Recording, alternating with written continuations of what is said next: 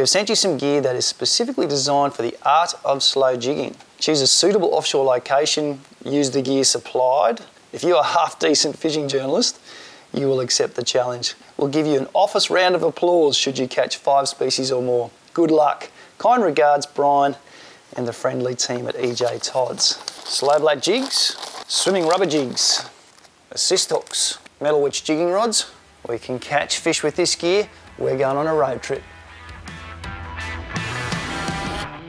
Going south meant limiting the amount of species I could catch, so I waited for a good weather window, headed towards Gladstone in the tropics where I had a much better chance of catching 3, 5 and hopefully 7 species.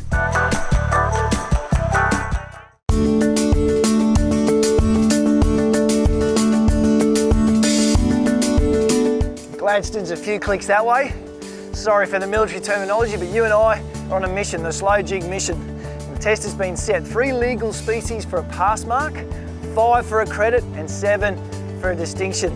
The weatherman said possible early shower, but finding up to a beautiful day. Not sure if this is part of the plan, but we'll see what we can do. It's all about exploring and jigging today.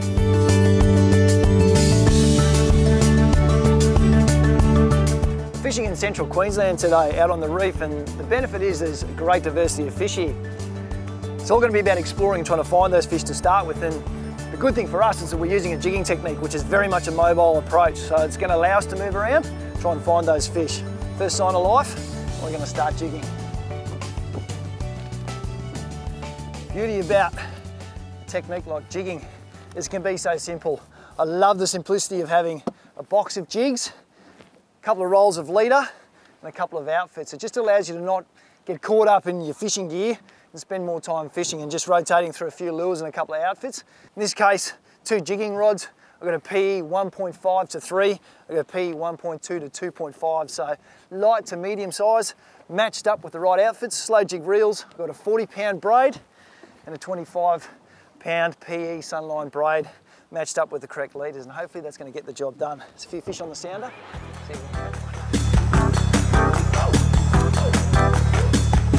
Just picking the right jig for this job at the moment. There's fish all over the sounder, and predominantly going to fish 3 types of jigs today. I've got some skirted jigs, I've got these wider style jigs, and I've got more your typical knife style jig, and they're all going to give you a different action in the water and a different profile, and between those 3 different types I reckon one's going to do the job today. It's just working out which one.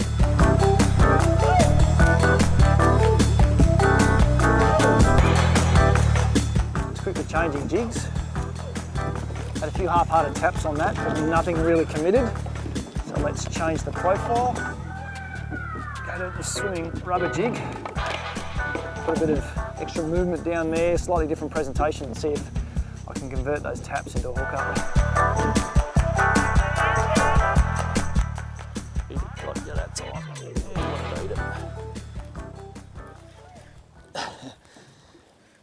Got a lot like bait fishing at times. You've just got to leave the jig there. They'll whack it a few times. The trick's not to pull it away once they've found it. That's the idea of slow jigging. Let the fish come and eat it. There's 2 to 4 hooks swinging off these jigs, so there's plenty of potential to hook up. Just leave it there for them to eat it. We have a hussar. One of our tropical snappers. A lot of anglers come and use these for their, catch these fish and use them as live baits and strip baits for fish like red emperor. But they also very handy on the table. There's our hussar, our Queensland ID mat. It says 25 centimetres for those, and he is 29 centimetres. 1 to the tally. Oh. Oh. Trouted. Something like my jig, just a little bit more than I did. That was a very solid bite. Just doing the little quarter winds, and the jigs popped off the bottom, and I paused it and it went clunk and went back home to the reef. 1 to a big trout, none to me. Slow jigging has its heritage in Japan, and like all Japanese techniques, it's really well researched, very precise and very effective. It's a better one. There you go. Little quarter winds, about 1 metre off bottom, and there, something just crash tackled that. Red throat, beautiful. Oh, gee, they go hard. Aren't they pretty? Oh, they put up a tussle. Pretty fish. He's eaten the slow blat, scoffed it. And that is the red throat emperor. Such a cool fish, very aggressive. They pull super hard. This one we just touch legal. Put him on the measure and see if it's gonna be another one to add to the tally. Legal size in Queensland, 38 centimetres, and he's 40 centimetres toe to tail. Here's another one for the tally. Not much to rest on out here. Got a little passenger having a bit of a well-earned rest. So one of the keys to slow jigging is to work out the retrieve the fish want. The Japanese have spent countless hours perfecting a technique like this. They're all about the amount of the revolution. You hear them talking about quarter wind, half wind, full wind, or two winds. It's all about how much movement to work the jig. It's all to do with this reel. It's a slowly geared reel, designed perfectly for this. It's a little bit like low range in your four-wheel drive. It's designed for that specific type of work. And these fish basically going to respond to how that jig looks, and it's not using so much rod work. The rod's perfectly designed so that the tip works with the reel.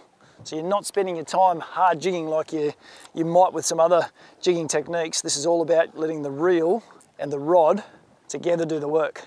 That's a better fish. That just took off a bit differently. Oh, started out slowly, then woke up. And it woke up because it's a trout. Yes.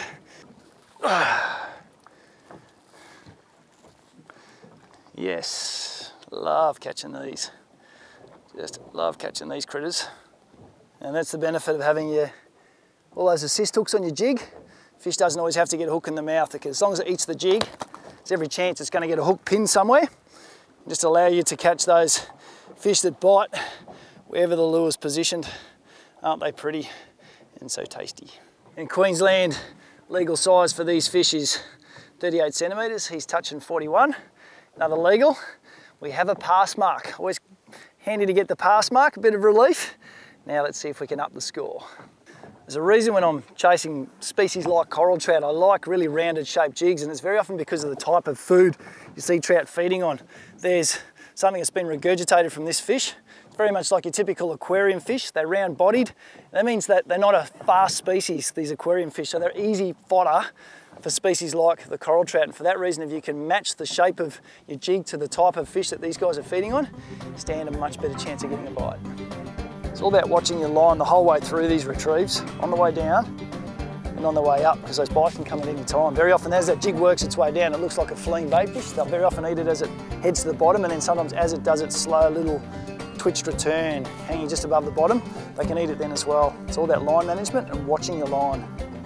Having visible braids like this orange sun line can really help your chances when you're jigging, in terms of shows you immediately that something's happened to the lure, whether it's hit the bottom or you've had a bite, because it's easy to pick up against the water. To help assist you feel your bites in the bottom, always try and run the braid along your finger, whether it's your thumb off the spool or through thumb and forefinger, just to give you that extra sensitivity.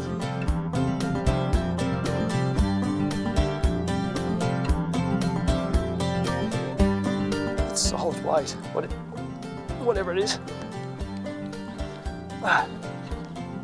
Oh, crikey. Didn't that poleaxe it on the drop. Just got to watch that line as it goes down. It's just about got ripped out. Had to be really quick with the thumb just to try and engage. Get it back. Oh, there's a big shark on this. It's a trout, the shark on it. Oh, I was lucky. There's a very big shark down there. Whew, have to go fast there.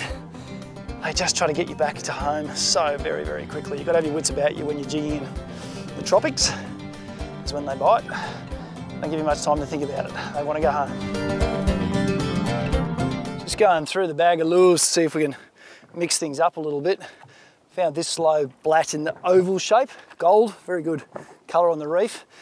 At the moment its hooks are designed obviously for fish that are a bit smaller than I'm chasing, so I'm going to upgrade it with some heavier ones. See if I can put this into action and attempt something big down there. Oh, that's a trout. That's a good trout. That's a good trout. There's a sharky, so I'm gonna have to go hard. I'm gonna have to go very hard here. I might have lost the battle here. Come on, come on. Oh, got him. That's a red throat. Oh, far out, they go hard. Woo! Look at this. Pound for pound, they pull so very hard. These red throats, I reckon they'll take on a trout any day of the week. I've had fish like this and twice its size, bending rods to the point where you can feel the grips bending in your hand. They do pull that hard. And they obviously love a jig. When it comes to slow jigging, you can do it a number of ways from the boat. The popular ones is to anchor up, sit right on top of a spot, and just carefully and slowly work the jig through the fish. And the other way, if you want to explore a bit better, is to drift with them, and you obviously need the right current conditions and depth to do it, but it's always a case of just picking the jig weight that you want to get you to where the fish are, and then just trying to keep that jig in amongst them as much as possible, working out what retrieve will tune them up. There he goes.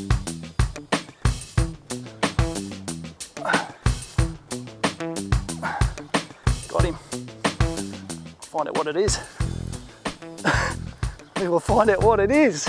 Slow bites, he kept coming back. Oh, it is a squid. Catching these massive squid offshore is completely uncanny and ironic, being that in a previous AFN Fishing Show episode, we're in Sydney Harbour with guide Stuart Reid using Yamashita jigs, trying to catch a 2 kilo squid, and here we are doing it on slow jigging techniques.